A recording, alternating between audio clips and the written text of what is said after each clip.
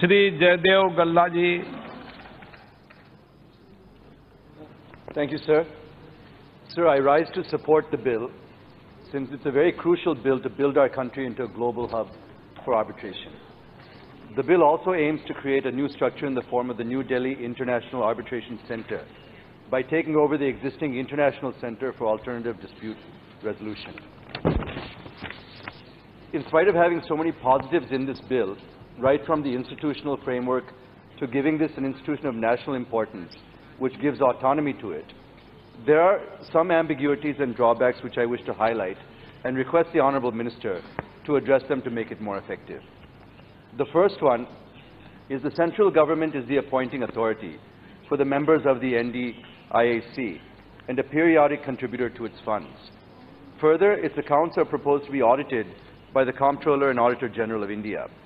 Also, the central government would have the power to remove members from this office. But the problem is, investors adopting alternate modes of dispute resolution prefer a neutral decision-making body, sir. The proactive role proposed by the central government may discourage contracting parties from referring disputes to the NDIAC for fear that the independence and credibility of the arbitral institution will be compromised, especially in cases where the opposite party is a public sector undertaking, sir. Even the SAIC, which many members talked about in Singapore, was established with government aid and funding, but it has now become a completely self-sufficient and independent arbitration institution, sir.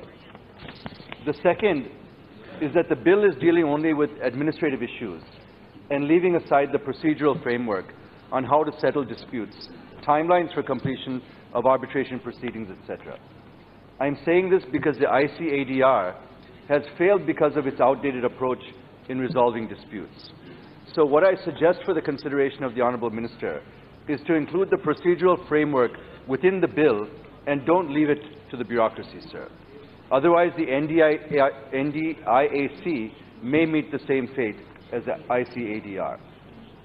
The third point, sir, it's not going to be easy sailing for the NDIAC. The critical and important issues faced by ICADR is the negligible number of cases before it. Let me give a comparative analysis of ICADR and other international arbitration institutions. The total number of cases taken up by the ICADR since its inception in 1995 till 2016 is just 49 cases. But at the same time, if you look at the SIAC in Singapore, it has handled nearly 350 cases in 2016 alone, and the ICC in London has handled 966 cases. This clearly indicates whom the NDIC is up against. So we have to be doubly cautious in giving a framework to the NDIAC. The next point, this very House passed the Arbitration and Conciliation Bill last year, sir, the objective of which is to establish Arbitration Council of India in order to review and give grading to the arbitral institutions. But this bill has lapsed due to the dissolution of the Lok Sabha.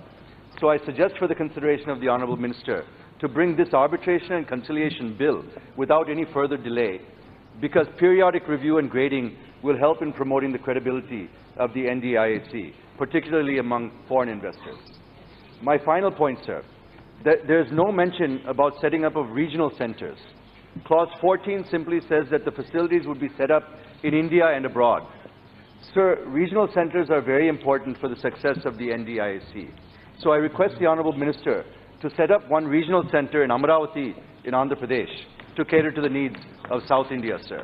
It's going to be a new modern city with the support of the state government. Hopefully it will become a reality soon.